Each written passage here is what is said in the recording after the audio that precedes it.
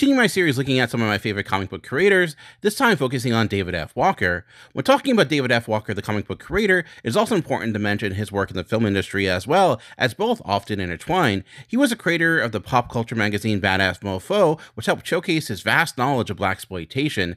That knowledge has been apparent in much of his comic book work, including as the writer of the Shaft comics and books like his run on Power Man and Iron Fist with artist Sanford Greene. You even see some of it in the Eisner-winning comic book Bitterroot, which he teamed up with Sanford Greene once again, along with writer Chuck Brown. Despite his success in the industry, Walker remains highly underrated. He was instrumental in the creation of Naomi for DC Comics, perhaps had his best work on Nighthawk, and worked in the world of nonfiction with comics like one on the history of the Black Panther Party. You can find much of his current work in the recent Planet of the Apes run for Marvel Comics. Just those titles alone, you see his versatility as a writer.